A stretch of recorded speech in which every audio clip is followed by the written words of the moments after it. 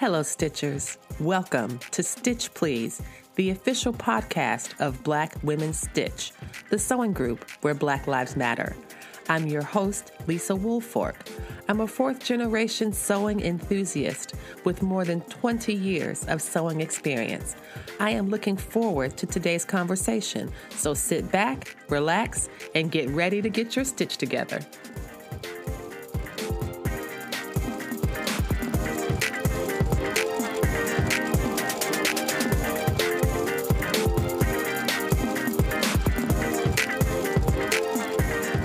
Everybody.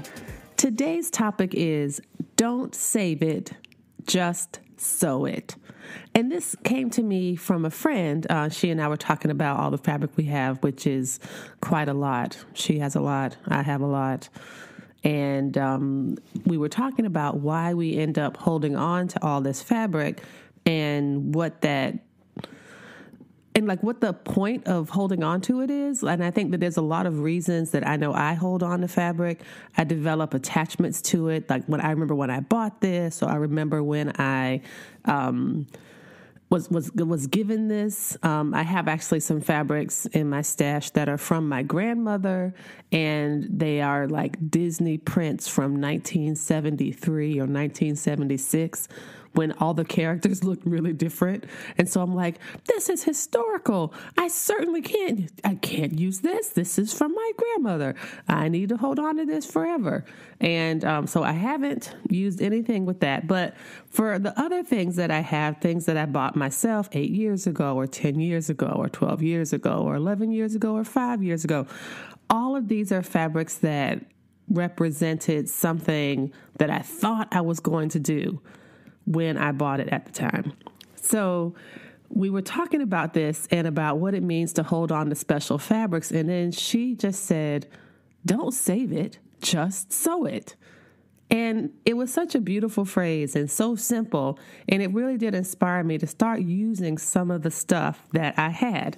So I wanted to talk today about don't save it, just sew it, and using rare fabrics and using fabrics that are rare or precious, but also using them in such a way that preserves them or allows you to really enjoy them. And that was something that I came to understand in my own process.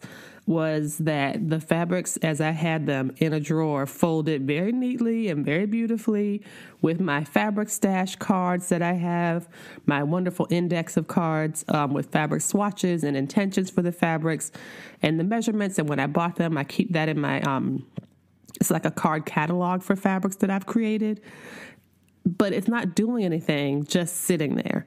And so I can't talk about this in the context of Marie Kondo's Sparking Joy because I started the book but didn't finish it, and I have yet to see the show on Netflix. But from what I gather is that Sparking Joy is one of the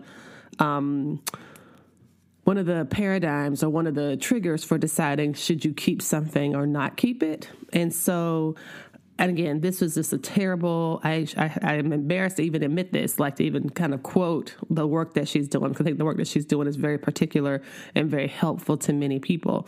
But I don't know enough about it to talk about it intelligently. But my only understanding is from that Spark Joy. And so I'm just going to go with that. And I was thinking about ways that I could use fabrics that I have that would still spark joy, allow me to use them, and then release the rest of the fabrics. And that's something I know I've mentioned in previous episodes. We had these limited edition fabric boxes. These are fabrics that I bought and really loved, but haven't done anything with. So I have them, boxed up to be dispersed to people on a donation basis, kind of thing. But I did want to talk about don't save it, just sew it. And to talk about this in the context of what it means to be deliberate in our sewing practice. What does it mean to kind of think through all of the emotional and psychological issues that sometimes get bound up when we buy something? I think this is one of the reasons that I have a very difficult time getting rid of the clothes that I make, because I remember buying this fabric. I remember going to the store and getting it. I remember all the hours that it took to make this garment. And sure, I haven't worn it in 8 years, but that doesn't mean anything, does it? It absolutely does. It absolutely means that I'm not wearing it anymore, and it's time for someone else to enjoy the use of it. So I think coming down from the holidays, where I spent a lot of time with my sisters purging my closet and doing all of that, it also made me think about my fabric collection as well. And so this is why I wanted to share with y'all some ideas about don't save it, just sew it. And so I wanted to get started talking about a really great challenge that I've noticed on the Alethea Hudson. She was on an episode a few months back, and her group, So Much Talent on Facebook, is a really big Facebook group, and she has a challenge every month for the year 2020. And this month's challenge is a stash reduction challenge, and it's called Stashed Gems. GEM, like Stash Gems. And I really liked it because it's really about finding the hidden gems of fabrics and patterns in the stash that you already have, and thinking very deliberately about, how do you choose and select what to keep and what to use. And it has a long list of rules. Now, you can always go to the Facebook group, Alethea's Facebook group, again, So Much Talent, SEW Much Talent on Facebook, and you can see some of these rules, but I will just share a few of them with you now, and to share that I myself have had a bit of success in this area. So the rules are no buying patterns, no buying fabric, 80% of your project has to come from fabric in your stash. 20% of purchases can be for additional patterns and fabric, not patterns, but fabric and notions. You cannot download new PDF patterns. You have to sew the garments during the time of the challenge. And so just those kind of rules. And so now, I was under the impression that I had not gone to Joann Fabrics in the month of January. I was quite proud of myself. I was like, oh, I have not been to Joann's. This is really fantastic. And then I happened to look down on the floor where there was a bag full of stuff from Joann Fabrics that I had purchased. And a lot of this was like notebooks and clearance stuff that they had, but also I'd bought some buttons, which I needed, but it was just so funny. I was like, oh my goodness, I go to Joann so often that I don't even remember going there. I had completely convinced myself that I had not been to Joann's when I had absolutely been to Joann's. But that's not the victory I want to share with you today. The victory I want to share with you today is that I was invited to a party, and the theme was denim and diamonds. Now, I have very few diamonds, as in one on my wedding ring. So I don't have the capacity to wear like a whole lot of diamonds to this diamond and denim party, but I got a ton of denim. So much denim. And so I decided to pull out some of the denim that I'd bought a couple years ago. I believe I bought some checkerboard, multicolored, squared denim from Joann's. This was like a patchwork type denim where the squares alternated in color, like light and dark at a regular pattern.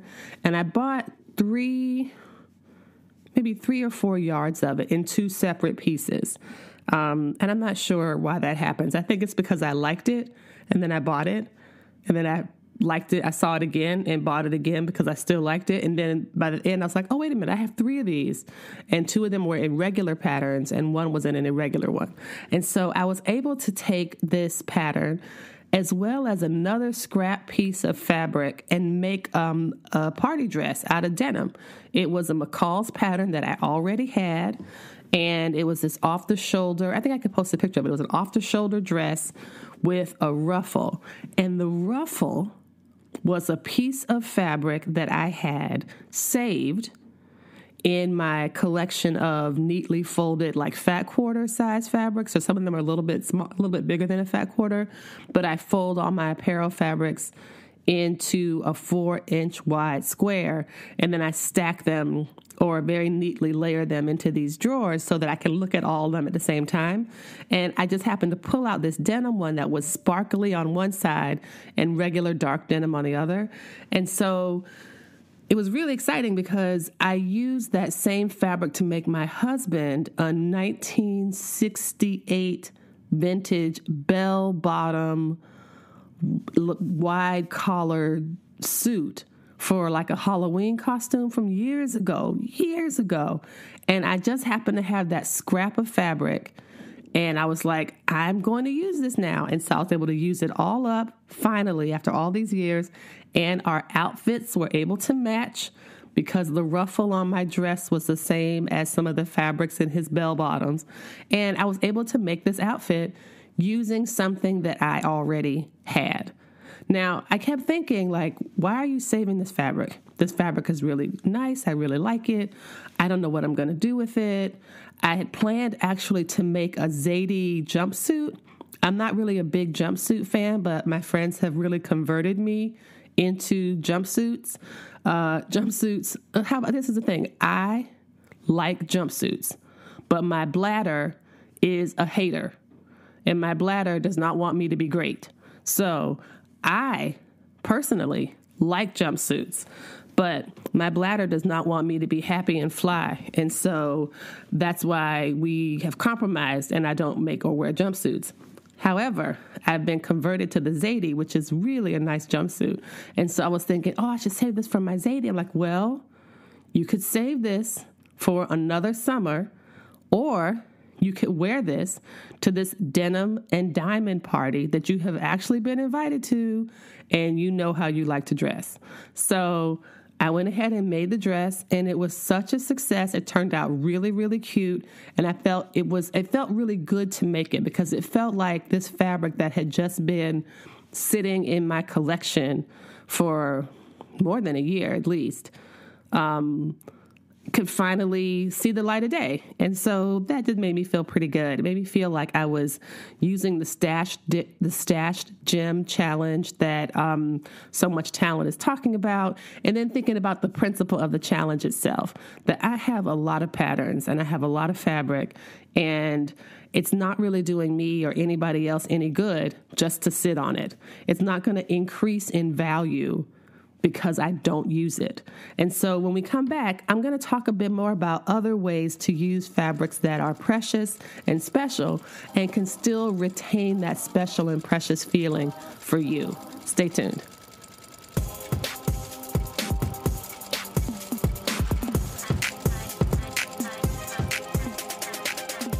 Here at Stitch Please, the official podcast of Black Women Stitch, we talk a lot about sewing. But if you want to see and not just hear about some of the things we've been discussing, feel free to join us on the socials. You can find us at Stitch Please on Facebook, and you can also find us on Instagram at Black Women Stitch. You can find photos of projects that we've been working on, really interesting social commentary, and on Thursdays at 3 p.m. Eastern Standard Time, you can join Black Women Stitch for a live Instagram chat. Again, that's every Thursday at 3 p.m. So find us on the socials, follow up with us. We are happy to hear your direct messages. You can reach out to us at the Black Women Stitch page on Instagram, and we'll help you get your stitch together.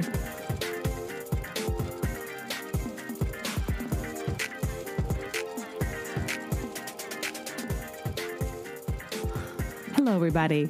Welcome back to the Don't Save It, Just Sew It episode of the Stitch Please podcast.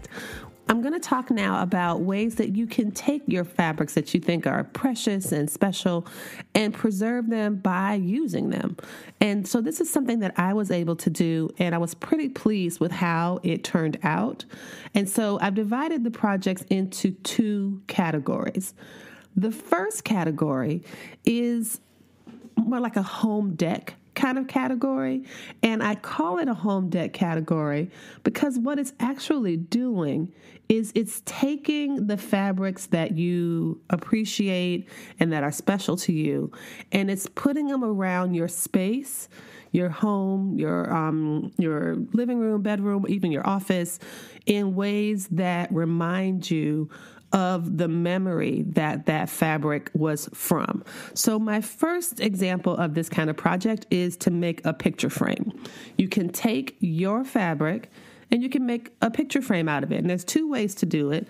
One way is to buy a picture frame from the store and then use decoupage techniques. Like you take the picture frame, you cut it in a square, you cut your fabric in a square, and then you cut a rectangular shape out of it, and then you wrap it, almost like you're wrapping a gift, and you use Mod Podge to hold it down. Then you put the back of the picture frame on. Before you put the picture on, you wrap the frame, let it dry, put the photo in there, put the back of the picture frame on, and now you have fabric you have the picture frame that is wrapped in the fabric, and and you can put it somewhere in your space where you can see it and you can look at it, and it's really an enjoyable thing. I've done this in two ways with stuff that I made for my youngest kid. My youngest child is now a teenager, but when he was a baby, or maybe he was a toddler because he could walk, there's two picture frames that I still have right now, and whenever I look at those frames, I remember the project I made for him because I took that exact project and turned it into a picture frame. The first project was he had this cute little quilted denim outfit. I made him a little jacket and little pants, and he had little boots and a little hat that went with it, and it was just the cutest thing ever. I think I still have the little hat, someplace, but the rest of those things are long gone. But what I did was I took that quilted fabric and I made a picture frame out of the fabric. I did this using almost like a pillow turn technique, where I put the fabric's right sides together, I sewed around the edge, I turned it right side out, and then I was able to slide the picture in. And so I know this sounds I'm making it sound confusing, and I don't mean to. I think maybe I could I think I have photos of this I could show you. But, and this is why I think YouTube videos are such a good idea for sewing things because you could show somebody, but instead I will just tell you.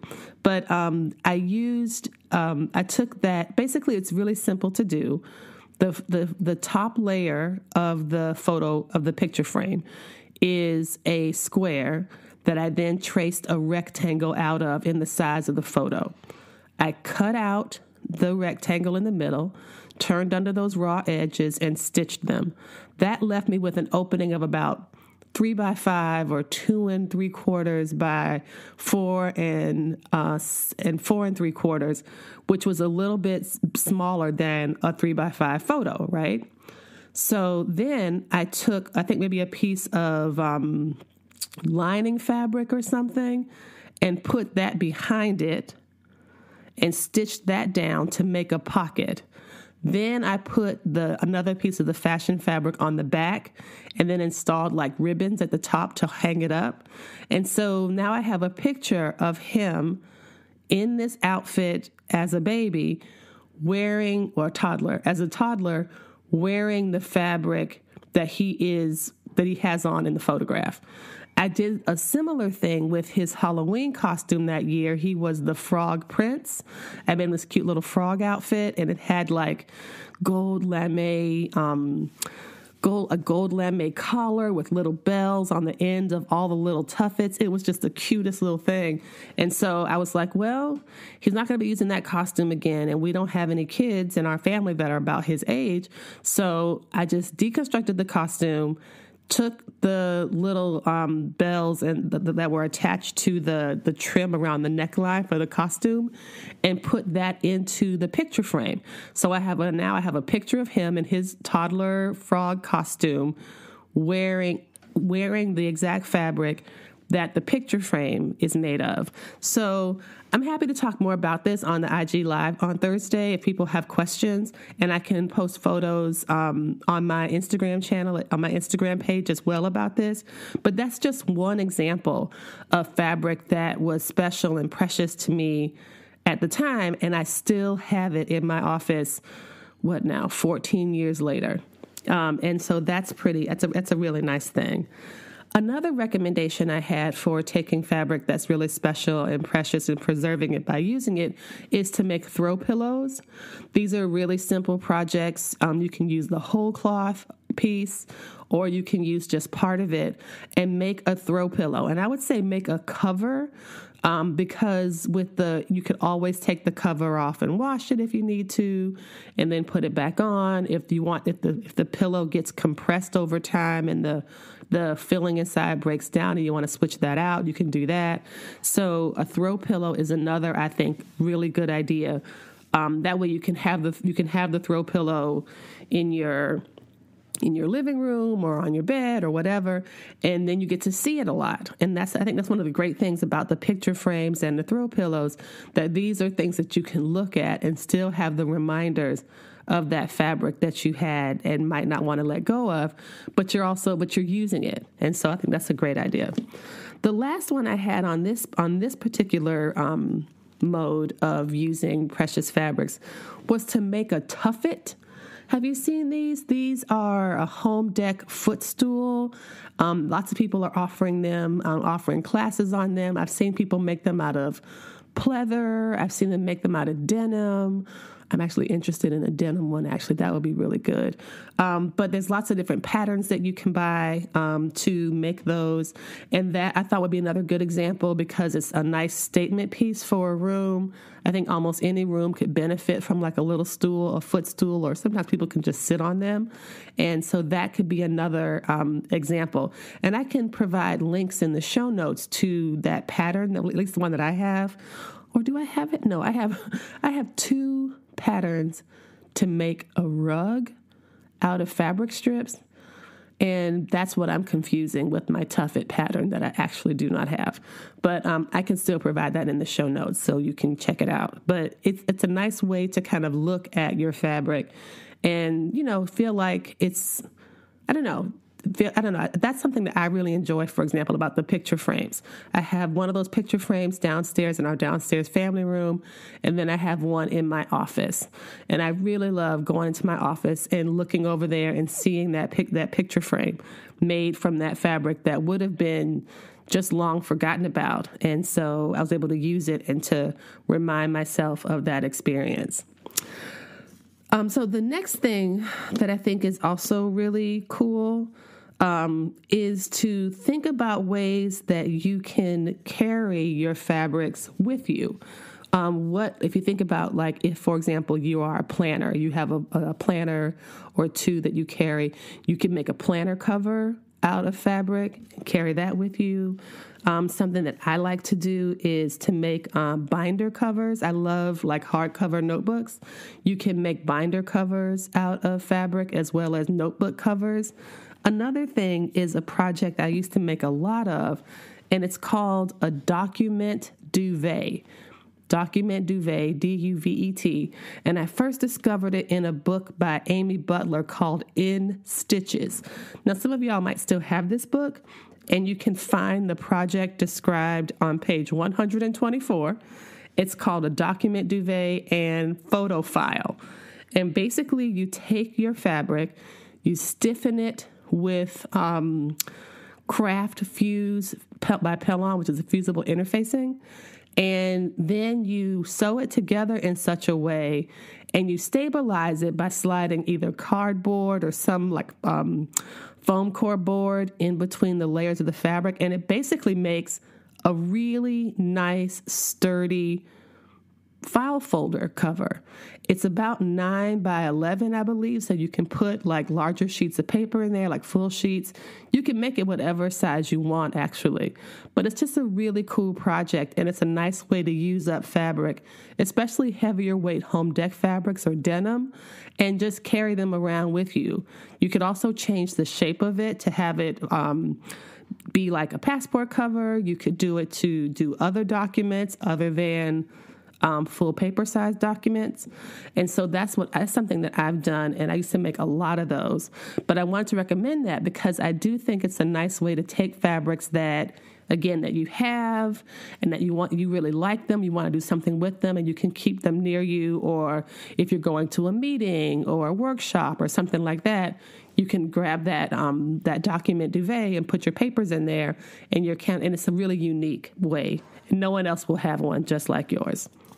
Finally, one thing I wanted to add about this before I close out this segment of the suggestions was bookmarks and reading accessories. I really love making bookmarks, and I think that that's another way of using pieces of fabric and making a bunch of these, giving them as gifts. You could embellish them. You could use embroidery on them, either machine embroidery or hand embroidery. You could do heat press vinyl on them, heat transfer vinyl. There's lots of things that you could do with bookmarks, but I do like that as a way to remind yourself of a particular, fabric. And that's something I've been doing as well as making these things with rubber bands. And like I make a little pocket and I could put pens or highlighters in it. And then I also attach the elastic through that little pocket and wrap it around the whole book. And because I'm a professor and I do hate to admit this, but I do write in the books that I read. Not library books, my own personal books. I do write in them and make notes and highlighters and stuff. So it's always nice to have a highlighter or a pen or pencil close by. And if I make this little pencil pouch, then I can do that and I can move it from one book to another. And that's another way to use special fabrics. When we come back, we'll talk more about some ways that you can enhance your sewing space and use fabrics that you love. Stay tuned.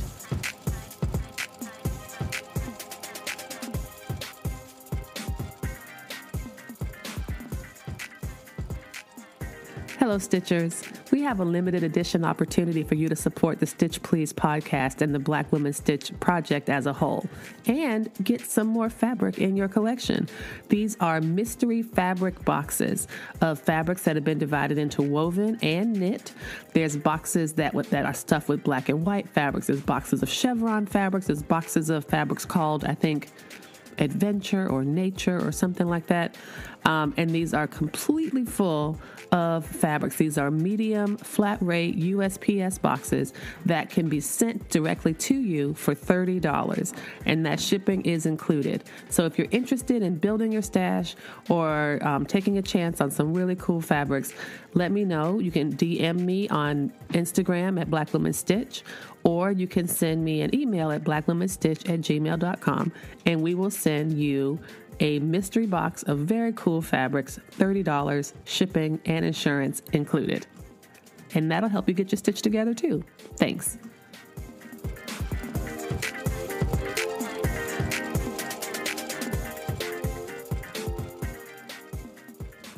Hello, everybody, and welcome back to today's episode of the Stitch Please podcast. We are talking about don't save it, just sew it. And I wanted to share with you in this last segment a bit about some of the things that I have made for my sewing room out of fabrics that I considered special and precious. The purpose of today's episode is to talk about ways to preserve fabrics that we think are special or that are meaningful to us and use them at the same time. That for me, my goal is to help these fabrics see the light of day, to get them out of the drawers and closets in which I have them stored so that I can enjoy them in that way. And so one of the first things I wanted to share is a very, very simple way to do this is to take a piece of that very special fabric that you have and cut it into a 4, 5, 6-inch circle and put it in a hand embroidery hoop. That's it. That's the tweet. You take that piece of fabric, you put it in an embroidery hoop, and then you hang that embroidery hoop somewhere in your sewing room. And one of the things I like about that is that it's a way to preserve whichever size of fabric that you want. You could have it be small. You could kind of trace out a particular motif on the fabric that you want it to keep. And it doesn't really matter because you're doing it for your own memory, your own edification, your own pleasure. It doesn't have to appeal to anybody else.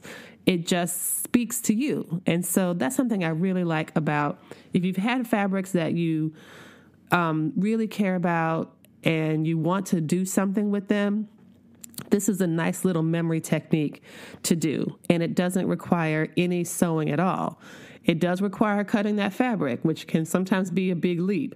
But once you've done that, you can put it on your wall. And whenever you walk into your sewing space, you get to see it and appreciate it.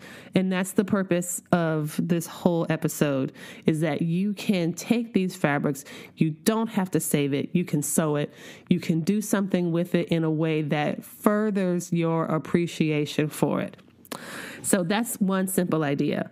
Another idea that's like way more complicated, because I am the captain of Team Do Too Much, is that you can take your fabrics and your scraps, which is something I have been working on for quite a while, and make little tiny, I'm not sure what to even call it, but what I have done is I have done two things that help me refer to or remember projects that I've made that I really like.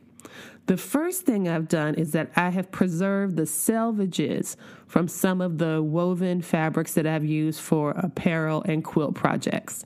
So I cut the selvages off the fabric, especially if they're really cool selvages. You know, I think Rashida Coleman Hale has some really great selvages.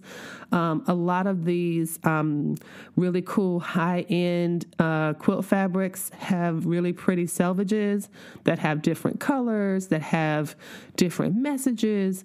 And so I cut all those off and I put them all in a bag, and they are hanging in a giant 2-gallon clear Ziploc bag on a wall in my sewing room. And so whenever I have a woven project that has a cool selvage, I put it in there.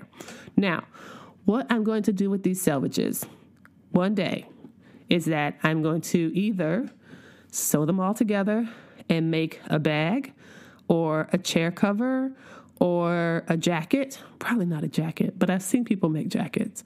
But each of the selvages is a remnant that reminds me of the fabric itself. And so that's something that I was really thinking about. I was thinking like, well, what if I took it and did it like per year? Like, okay, these are all the fabric pieces that I used in, 2017. And I have put them all together to make, I don't know, I have no idea. But you said, I don't know, a pin cushion, who knows? But right now, all those little selvages are in that bag. And I think they would make a really cool project at some point.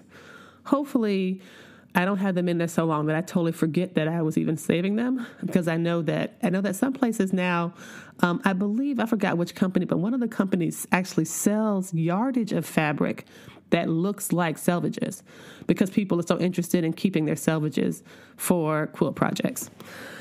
Another far more elaborate project that I'm doing is something that I really am in love with. And maybe this will be the picture that I use for the episode, is that when I make a dress or a shirt for my husband or for my kids, I save a piece of the fabric so I can then make a paper-pieced quilt block of a shirt or a blouse or a dress. And so far, I have not been able to keep up with the number of dresses that I've made and have them match the number of quilt blocks. Some of the quilt blocks, some of them won't be suitable for a quilt block, because I do a lot of apparel sewing out of knits and synthetic knit fabrics. But for those pieces that I make out of woven, I definitely plan to keep going with the quilt blocks that I've been making. So I purchased some really cool paper-pieced vintage-style dress patterns, as well as some cool men's shirt patterns. Short-sleeved only is the only ones I've been able to find so far.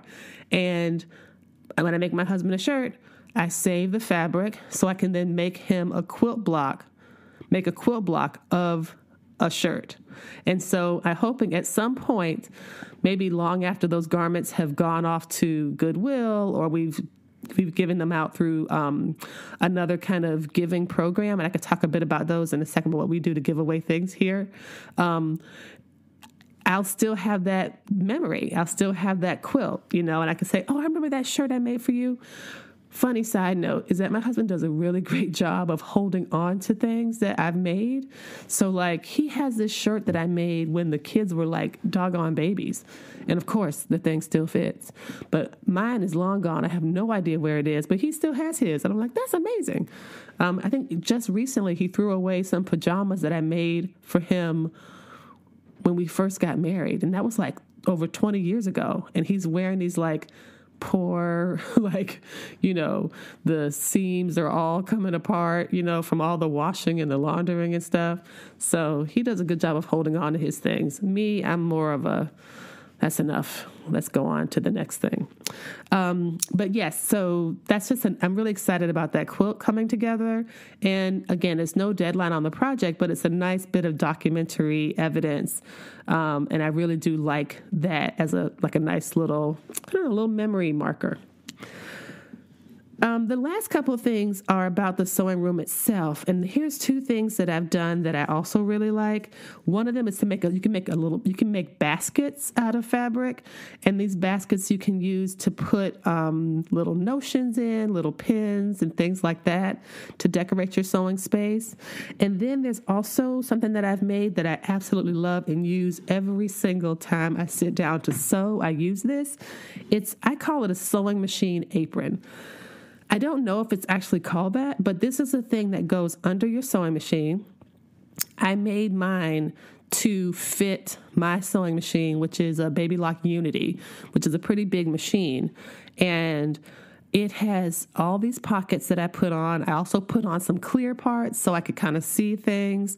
It has double layers of pockets, but it's like basically like a sewing notions caddy or a sewing machine caddy. And I mention this because I've seen a pattern for it. I believe it's Simplicity. That's so Monica is doing this month in January of 2020 for the project. What's her project called? Sew Your View. The Sew Your View project for January is making this project. And so I wanted to mention that because, I'll put that in the show notes in case you wanted a pattern to make one. But I made mine myself, just kind of designed like what I wanted. I made some thin to put like pencils in. I have it to put a whole bunch of other sewing notions, and they're basically all absolutely on board. So when I am sewing and I need some tweezers, it's there. I need some chapstick, it's there. I need a pencil sharpener, it's on there. All of the things that I would use for sewing, a point turner, thread snips, all of those things live right there. Hand lotion, all of them live right there in the sewing machine caddy. And I use this fabric that I absolutely loved. It's sewing machine themed. It's red and white. I have not been able to find it since. And this is another great example, I thought, of using what I loved and not just saving it because I loved it. So hopefully you all have gotten a few good ideas about how you can use the fabrics that you love so that you don't have to save it. You can just sew it and you can still show your love for that fabric. I'm happy to talk more about this on the live this Thursday at 3 p.m. on Black Women Stitch. Thank you for joining us for this week's episode of the Stitch Please podcast, the official podcast of Black Women Stitch, the sewing group where Black Lives Matter. There are a variety of ways that you can support the program, and you're doing it right now. By listening to the podcast, it does help us grow. Another way to do that is to rate the podcast, review it, subscribe to it. All of these things are ways that you can support the podcast without having to spend any money at all. If you would like to spend some money to support us, there are ways to do that as well. You can make direct donations to our Patreon site for monthly contributions, as well as one-time contributions to PayPal, Cash App, or Venmo. And finally, we have another cute, very adorable way for you to support the Black Women Stitch project.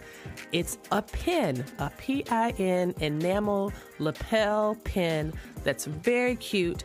It's about 2 inches wide and 1.5 inch tall, and it's of the Black Women Stitch logo. And that is $15 with free shipping to the U.S. And so if you drop $15 in the PayPal, Venmo, or Cash App accounts, and then send me your if you send me your mailing address to my email, either at blackwomenstitch@gmail.com or you send me a direct message on the Black Women Stitch Instagram page, we will put the pin in the mail to you. Again, free shipping, $15 for the pin, and all of this goes to support the Black Women Stitch Project. Thank you again for joining us this week. Come back next week and we will help you get your stitch together.